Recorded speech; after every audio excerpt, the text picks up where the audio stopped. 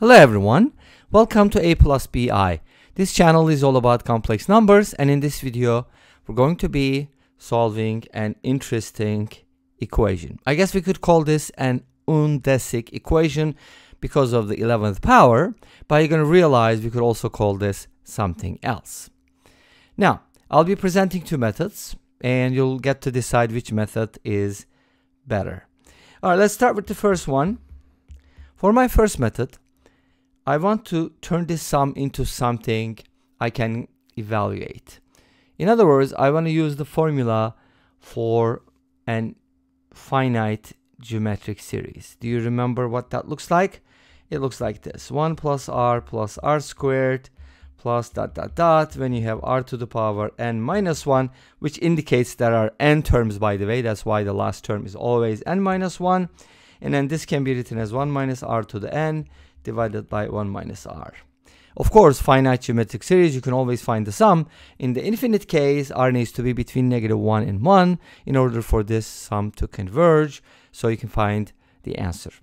But in this case, it's good because it's finite. So how can I make my sum look like this? Notice that I don't have a 1 in the sum.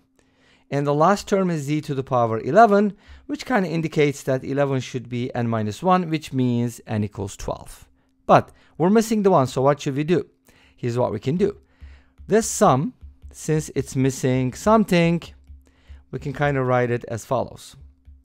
How about consider the whole thing, and then from it, subtract 1. Awesome. So this part would be the geometric series. And we do have a formula for that. Okay? The formula is going to look like this. Since n minus 1 is equal to 11, n would be 12, and then I can write this as 1 minus z to the power 12 divided by 1 minus z, and then of course the outside 1 I need to subtract so that I get the original expression, and this is supposed to equal 0. Beautiful. What am I going to do with this? Well, here's the thing. You're going to set, like, add 1 to both sides, probably, right? I mean, you can also do this, make a common denominator. I don't know if that's more efficient, but you can kind of write it like this too, right? 1 cancels out, and we end up with something like this. But the thing is, the denominator should not be 0. So make sure z does not equal 1. And under that condition, we need to make sure that the numerator is equal to 0. So z minus z to the power 12 is equal to 0. Nice. What can I do with this? I can go ahead and factor something out, can't I? So maybe factor out a z. That'll give us 1 minus z to the 11th power equals 0. Beautiful. Now we got two factors, and we need to set each factor equal to 0 to solve for it. And from here, we kind of get the obvious solution, z equals 0. And why did I say obvious? Because if you think about the original problem, you're adding a bunch of z's, like different powers of z's, and the sum is 0. Obviously, 0 will satisfy this equation because you're just adding a bunch of zeros, right? They're all zeros. Cool. What is the other solution, though? The other solution actually will be more interesting, especially from a complex number standpoint. So if you set that equal to 0, you're going to get something like this. Z to the 11th power equals 1. And what is that supposed to mean? It means that we are going to solve this equation. There's a couple different ways to approach it. You can kind of think about it as factoring. You can kind of write it like this. And then factor this expression like z minus 1, and then z to the 10th plus z to the 9th plus z to the 8th, dot, dot, dot, and plus 1 at the end. Let me tell you something. Z minus 1 equals 0 implies z equals 1, but remember, z should not equal 1. So that's a no-no. We can't have that. So you must find the solutions from here by setting those equal to 0. But how do you solve an equation like that? Again, that's $1 million question.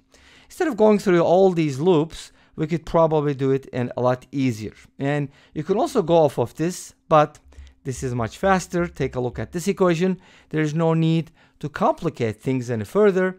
We can go ahead and just, you know, think about the meaning of this, like a number raised to the 11th power equals 1. It's supposed to be a complex number, and 1 is not a solution, obviously. Z equals 1 is not going to work because as you know, if you just add 1, you're not going to get a 0, right? And it's going to make it undefined somewhat. So what should we do then?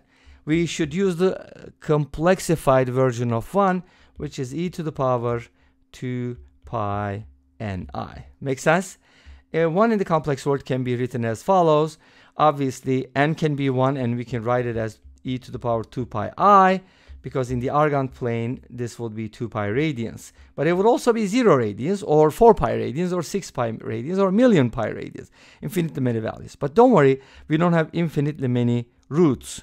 Wait a minute, did I say roots? Yes. We are going to be looking at roots of unity, okay? Because if z to the 11th is equal to e to the power 2 pi ni, by raising both sides to the power 1 over 11, I should be getting all the solutions. And they're going to look like this. Z equals e to the power 2 pi ni divided by 11. Of course, n equals 0 is not going to work because z is not supposed to be 1. Remember that all the time, okay? So you don't make any mistakes. Now let's go ahead and evaluate this. And this is still the first method? Okay, great. So we spent quite a bit of time on this. But from here, you can basically find the solutions, all right? How? You can replace n with certain values. Let me go ahead and show you how to do that with the second method, because we're going to go through the same thing. Okay, second method. The first method kind of added 1 and subtracted 1 from both sides. And now we're going to use a different approach. Why not factor out a z and write this as 1 plus z squared all the way up to z to the 10th power equals 0. Obviously, from here, we get c equals 0. And if you go back here, this should look familiar to you. Look at that. You can factor out a z, and yes, you will get the same thing. Make sense? Okay, so from here, from the 1 plus z, by the way, if I didn't know what this was, I could use the formula for finite geometric series, which is 1 minus z to the power 11 divided by 1 minus z equals 0. And this tells you z should not equal 1, but z to the 11th should equal 1, which means all the roots of unity except for 1. Make sense? Again, we're going to write the 1 as e to the power 2 pi ni, and by raising both sides to the power 1 over 11, we can write z, which is the 11th roots of unity, as follows. And from here, remember, n does not equal 0. If n is equal to 1, for example, you're going to get z equals e to the power 2 pi I over 11. And this can be written as cosine of 2 pi over 11 plus I sine 2 pi over 11, by the way. But I'm not going to write all of these. The next one is going to be e to the power 4 pi I over 11. And we're going to get e to the power 6 pi I over 11 all the way to e to the power 20 pi I over 11. When you hit 22, you're going to be back at 2 pi I. Okay? And this brings us to the end of this video. Thanks for watching. I hope you enjoyed it. Please let me know. Don't forget to comment, like, and subscribe. I'll see you next time with another video. Until then, be safe, take care, and bye-bye.